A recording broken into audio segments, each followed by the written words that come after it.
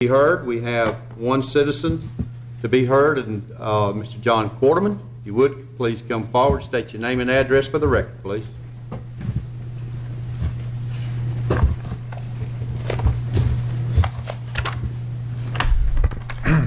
Hello, John Quarterman. I live on Quarterman Road, and I get my mail in the city of Valdosta. 6565 Quarterman Road is the address.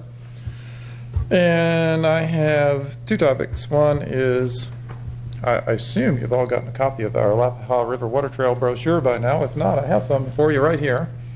And you've probably noticed on this Alapaha River Water Trail brochure, there's a mention of a boat ramp at Naylor.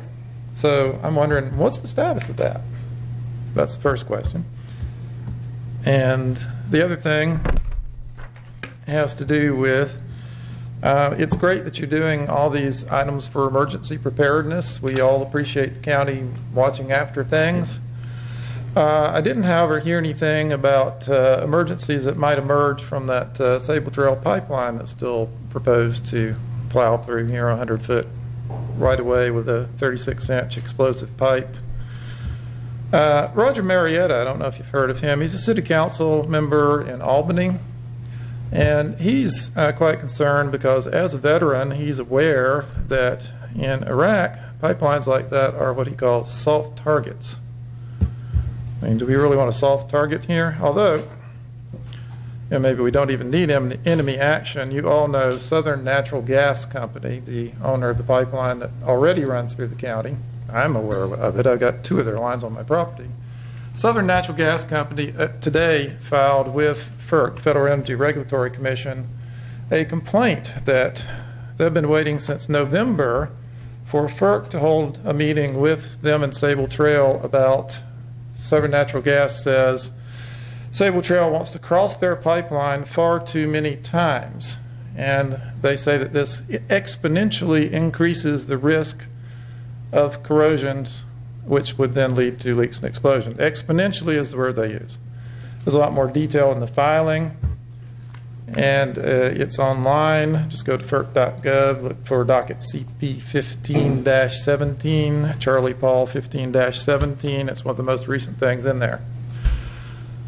And as you know, Sable Trail has a 30-year record of corrosion, leaks, and explosions. Now, you may be wondering, what can you do about this? Well, tonight, Albany City Council is meeting to vote on a recommendation that they get together with the Dougherty County Commission, their local state delegation, and their federal elected officials such as Sanford Bishop to coordinate opposition to the pipeline.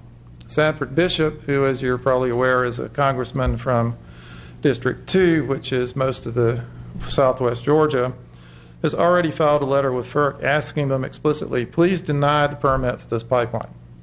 It'd be great if our congressman here would do that, and our senators, and the governor. Georgia Governor Deal, actually, you may have heard about the other pipeline that was proposed by a different company through East Georgia across the coast. Georgia Governor Deal actually came out against that, as did Lieutenant Governor Casey Cagle. And shortly after that, the Georgia Department of Transportation denied a permit. So Governor Deal and Casey Cagle could oppose this one as well, which would help. Department of Transportation in Georgia doesn't have the final say on this one because it's a natural gas pipeline, peculiarity of the law. But GDOT does have to provide permits for road crossings if it's going to happen for state roads. And the Georgia Department of Environmental Protection has to provide an air quality permit for the compressor station in Albany if it's going to happen. And the archaeological department has to sign off on no archaeological sites. The compressor station site in Albany already had to move because arrowheads were found on it. And the EDP also has to provide, if it's going to happen, permits for stream crossings. So perhaps Dougherty County and Albany is already doing this.